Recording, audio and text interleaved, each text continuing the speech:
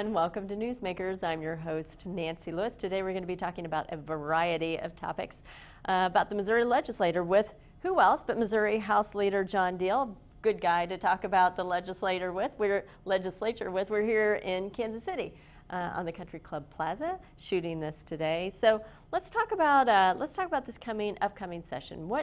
If there's one thing that you really hope happens this upcoming session, what would it be?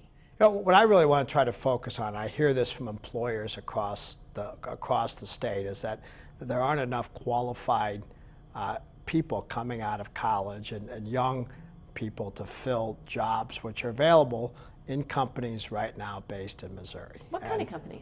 These are tech companies. So most like in the in the computer coding area, technology, right. IT, and I think there's a whole lot of opportunity if we can really work with our universities to work on a model where they work with the companies that are based in the state to make sure that we graduate kids from our college, higher ed and community college system that are ready to fill jobs which are here. I mean, I think there are a lot of companies. I've heard one company in particular has as many as 400 or 500 jobs available, but they just can't find people that want to move here and that are qualified out of our system, of our current system, to actually work here. And having the proper workforce when companies are choosing to come into the state really it's one of the very top few things on their list above a lot of other stuff that people might assume is more important, but really having a qualified workforce is up there. Absolutely, and we spend nearly $1 billion a year on higher education in the state.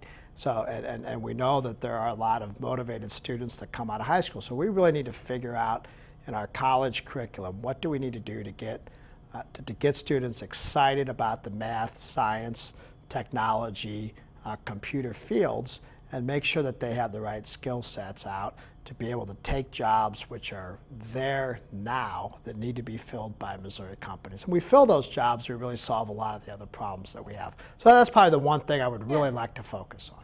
Yeah, and you know, a lot of that you're talking about the college level, but you're right, it starts earlier, doesn't it? It starts in junior high with getting those STEM programs going and getting kids excited early on. Right, and that's just a challenge. I mean, if you have a math or science teacher that is boring, is uninterested, maybe they're just doing it because there's nobody else to fill that spot in the school, what happens? You take a bright young mind that may be triggered by something like that, but they lose interest. Right. And they forget about it, they drop off the radar screen. Right. So I think that's the biggest challenge the state has, is what do we need to do to get both, like you said, junior high, high school, and college students properly trained and motivated to take jobs that are out there now. That's going to be the key to it. And you're so right about getting the businesses involved, because that helps kids see the relevance, right? So they're learning calculus and they have no idea why they're learning calculus, and that's the boring part.